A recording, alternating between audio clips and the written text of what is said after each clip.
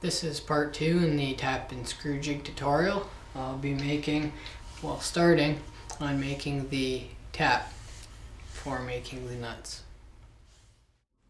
Now the first thing that you have to do is make the guide for the tap. This is the piece that guides the dowel of the tap into your workpiece in a spiral, creating the nut.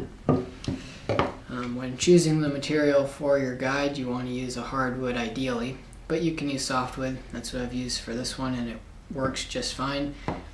I'm sure it just won't last quite as long as if you were to use hardwood. I'll be making a guide which is a slight modification to this one.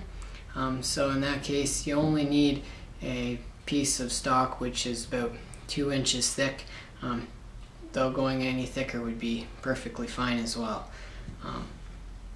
So then after you get your material, you can drill the internal diameter of your screw into the guide. I'll be making 1-inch diameter screws with 4 teeth per inch.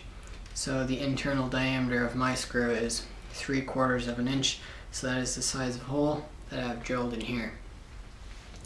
You want to make sure that your guide block is approximately, no shorter than 5 inches long. But you wouldn't really want to go too much longer, maybe 8 inches at the max. Even that would be kind of pushing it if you're using a hardwood. If you're using a softwood, it's not so bad. And the reason I say that is because you'll need to use a handsaw to cut the kerf in the guide for the steel plate to go in. And, if you gotta cut that with a handsaw, especially in hardwood, it's fairly difficult. So that's why I'm doing mine only 5 inches thick. And ideally this wouldn't be great, especially if you have a larger size hole. But like I said, this guide is going to be a slight modification to this one, and you'll see why that having such a short piece later will be just fine. So after you have the hole in your guide drilled, the next thing you have to do on the guide is to cut the kerf for the steel plate. But you can't do that until you get the dowel for the tap made, because you have to get the dimensions for the spiral. You got to get the pitch set up in order to cut the kerf into the guide. So that's what we'll do next. We'll start work on the tap. Here I have the blank for my tap's dowel chucked up on my lathe. This is the reason you want to make your guide block first and have the hole drilled in your guide block, so that you can size the dowel to that hole. You want a nice fit so that it's not too sloppy, giving you an inaccurate nut, but you also don't want it too tight so that you're having to apply more force than is already necessary in tapping the nut. So you can go ahead and start turning the blank.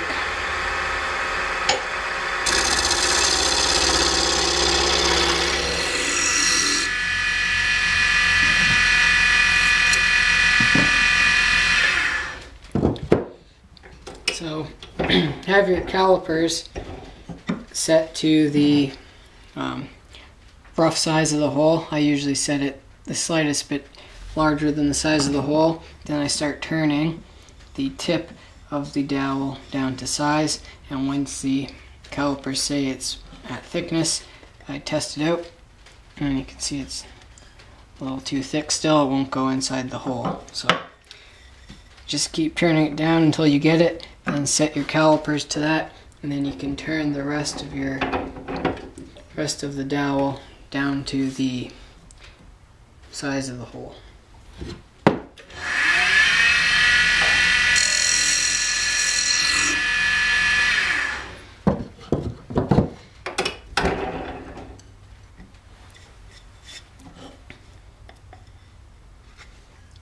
You can see there it just started going in. So I make sure my calipers are set right there. And then I can turn the rest of the dowel down to that size. So here I have the dowel. The whole thing has been turned down to the size of the calipers. But you can see it's still kind of tight. And that's perfect because then you can chuck it back up on the lathe and use some sandpaper to even out and smooth the entire surface.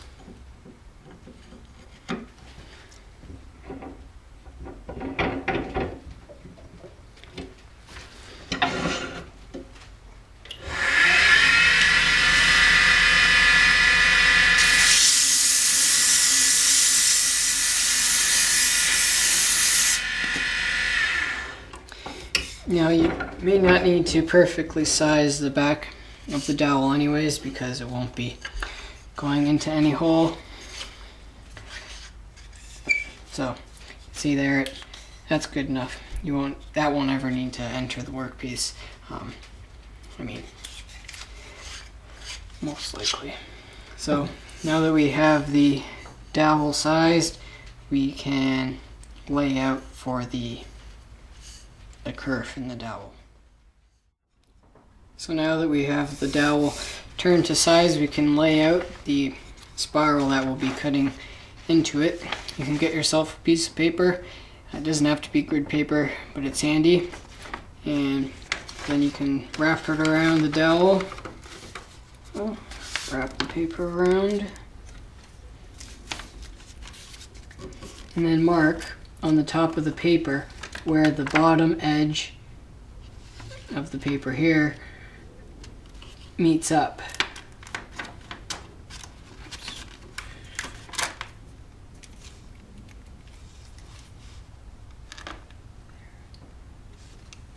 So see there, I have my mark. Then I will run a line along the paper parallel with this edge along that line, and we can mark out for the spiral. So here's my paper. I had marked it right here, so I drew a line from that point parallel to this bottom edge, and then you can lay out your diagonal lines.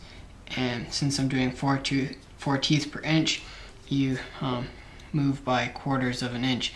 So I start in this bottom corner, then along this edge I move up a quarter, and then connect those two dots. So then I would do that again.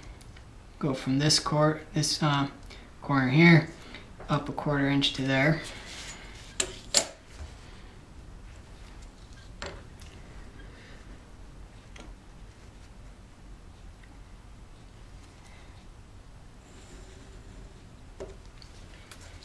And then you continue that all the way up.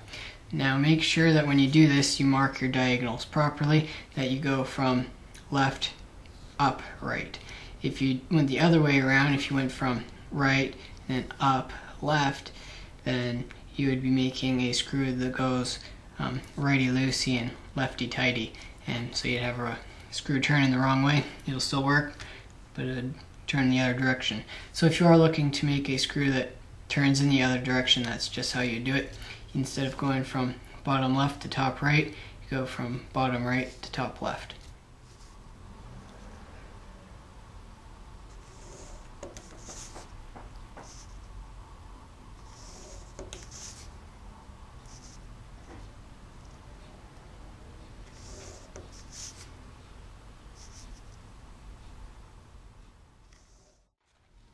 After you have the paper all laid out, you can cut it to length and cut it to width.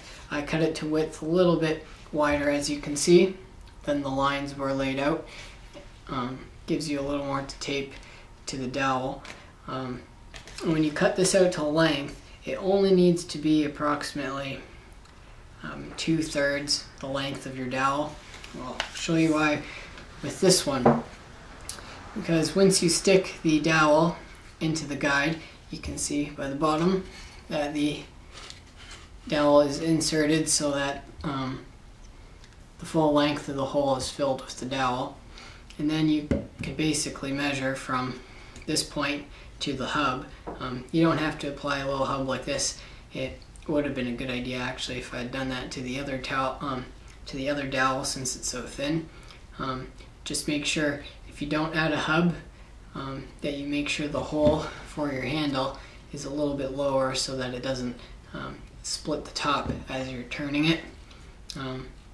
Anyways, so you find out the length from the top of this to here and center the cutter approximately, and that's so you can get the greatest thickness of material to tap through.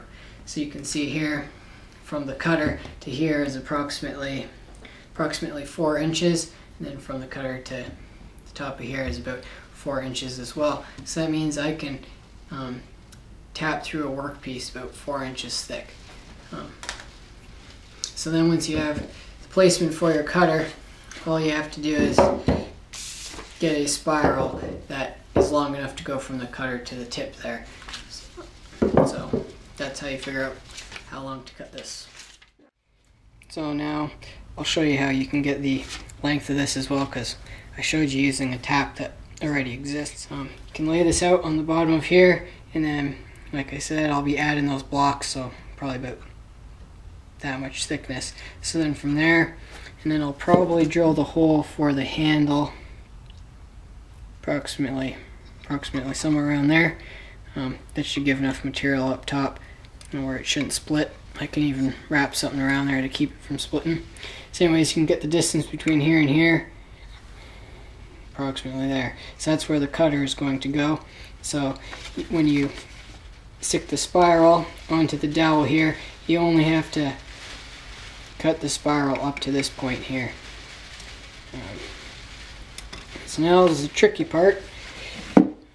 Taping this onto the dowel. It's kind of a pain in the butt. It helps to have 2 people, but if you're going to do it by yourself, which you probably are, you can do this in small steps.